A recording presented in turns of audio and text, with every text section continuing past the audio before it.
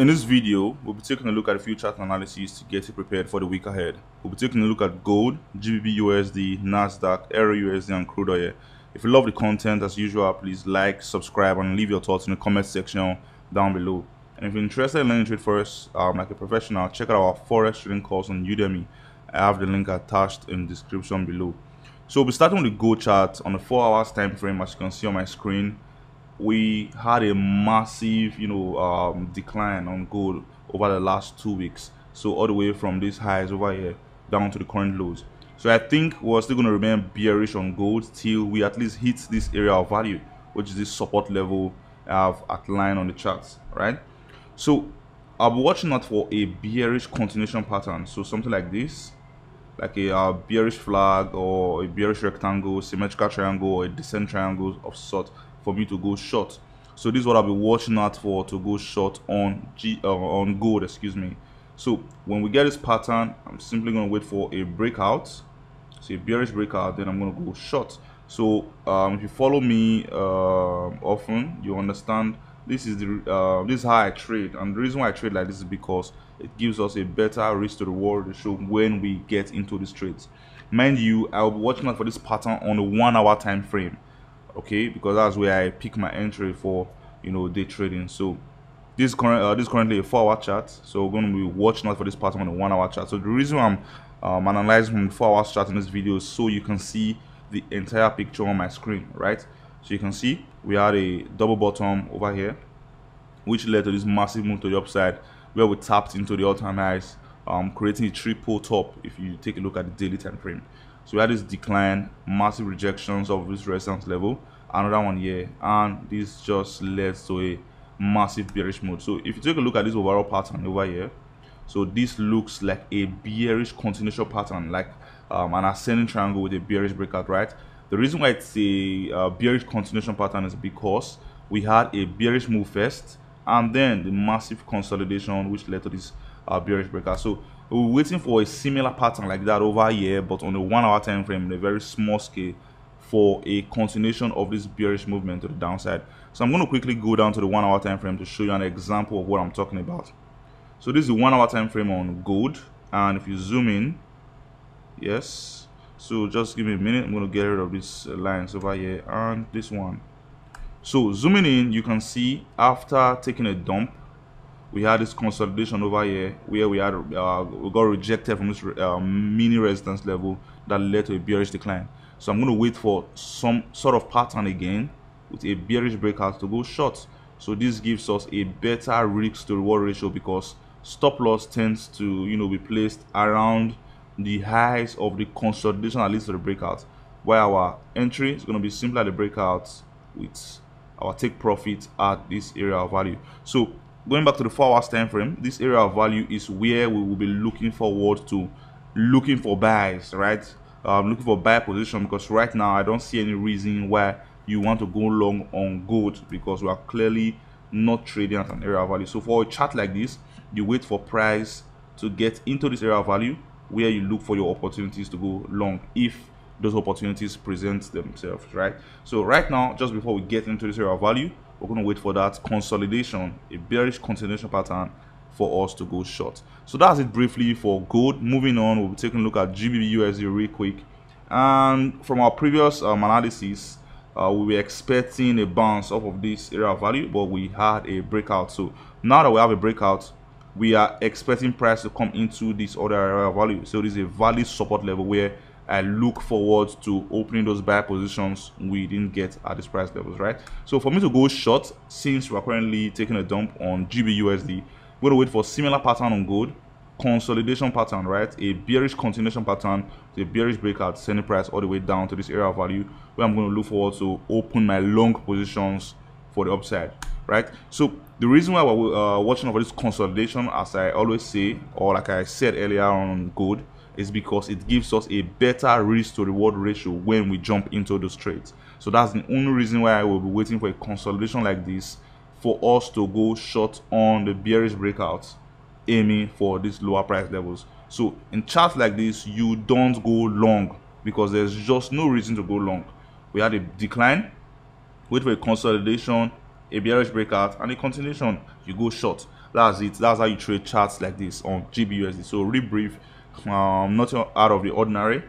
Just exactly what I've explained right now is what I'll be watching out for to go short. So everything we've talked about, GBP-USD, gold, EUR-USD over the past 1 month now has come true with these consolidations and bearish breakouts.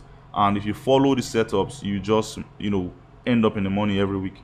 So that's my principle. That's what I'll be trading with, and not until we get into this area of value, I wouldn't be going long. So I'll only consider going long where we get into these price levels, because this will be a significant price level to go long, or probably continue the short positions if we get a bearish breakout. So that's it briefly for GBP-USD. If you're interested in learning to carry out professional market analysis like this that will make you money every week, check out our Forex trading course on Udemy. It's a complete Forex trading course. You really do not need anything else. We're having a discount for the new month. By the way, happy new month, it's October. Use the link in the description below to get access to that course. So moving on, we'll be talking about Nasdaq real quick. We had a rejection over here, we had another one here, and we had another one here. So to the downside, we had a rejection over here, we had another one here, and one most recent rejection, bullish rejection at these price levels. So right now, I think it is logical to expect Nasdaq to get a bullish move to the upside, maybe something like this, touching this trend line, then reverse it to the downside. So I would expect something like this to play out, but you never know with the market. We just follow the price action wherever it leads. So this is a 2 hours chart. I'm going to zoom in a little so you clearly see what I'll be watching next week, right? So zooming in, you can see we had some price action over here with this falling wedge, bullish breakout, retest of the broken area of resistance, now turning to a support level. So I'm simply going to wait for price to evolve over this price level with a bullish signal to go long, right? So that bullish signal would be a bullish continuation pattern. It could be an ascending triangle, it could be a symmetrical triangle with a bullish breakout, it could be a bullish flag. Whatever pattern is formed at this price level would be my signal to go long, right, in continuation of this bullish bounce off of this trend line like I showed you earlier on, right? Just to recap quickly, I'm going to wait for this consolidation, something like this, okay, something like this, and then a bullish breakout. So it's going to look like this when you take the highs. So a signal like this will be what I'll be watching out for to go long on Nasdaq, aiming for this high. So first of all, I'm going to aim for this highs here, then take out some profits and see how long it takes for price to get here, because if we take too long, then we may get to these price levels at these price levels, right? That's maybe on 11th of October. So no matter how long it takes, we'll just stay patient enough, wait for these patterns, get our breakout, then go long. While for a short position, remember there's always two sides of the coin. So for a short position, I'm simply going to wait for price to consolidate around this newly found support level and give us a good bearish breakout to the downside. So this will also take out this trend line. So if you take out this trend line like this, so a consolidation like this will take out this trend line and also take out this support level for me to go short. So my short position will be at the breakout, SL will be above the consolidation leads to the breakout, and my first target is going to be around these lows. So the reason why my target is going to be around these lows is because if you zoom out rather, you see we had two bounces off of these price levels in May, May of 2023. So this will be my next possible target if we indeed go short. I know this price action looks messy, but this is what I'll be watching out for to go short on Nasdaq, and I believe it's pretty clear. Mind you, I'm going to be watching out for these confirmations on a 1 hour time frame, because right now I'm explaining on the 2 hours time frame. So that's it briefly for Nasdaq. Moving on, we're talking about EUR-USD. So EUR-USD is pretty similar to what we have on the GBP-USD chart. The only difference here is that we just bounced off a very significant support level. So I'm going to watch out for a consolidation on this support level, followed by a bearish breakout. This is going to be a solid trade. So I'm going to go short at a breakout from this support level. That's if it happens. I'm not saying it's going to happen. First target is going to be around this area of value. Second target is going to be around these lows, right? So this is how I'm going to trade EUR-USD if we indeed get that bearish breakout from this support level. Alternatively, for a bullish case scenario, if we don't, get a bearish breakout, I'm going to wait for a consolidation that gives us a sign of a reversal. Then I'm going to look for a bullish breakout to go long. So this would also coincide with the price putting in higher lows, right? Because we just tapped into the support level. It would be logical to wait for higher lows for me to confirm bullish strength and bullish momentum in the market, then giving us a clear resistance and a bullish breakout to go long. So this is what I'll be watching out for to go long on EUR-USD. So for a pattern like this, the safest place to set your stop loss would be below the support level, while your target could be all the way up to these highs, because clearly this still looks like a bullish market, right? Not until we take out this support level. So this is it briefly for EUR-USD. Mind you, I'll be doing this on a 1 hour time frame. So this is the 4 hours time frame, and I'm looking at this from a 4 hours time frame just so you get the entire view of my chart, right? So that's why we are taking a look at this from the 4 hours time frame. Other than this, I'm just going to watch out for the 1 hour time frame for my confirmations to go either long or short, as the case may be. So we follow price action wherever it leads, right?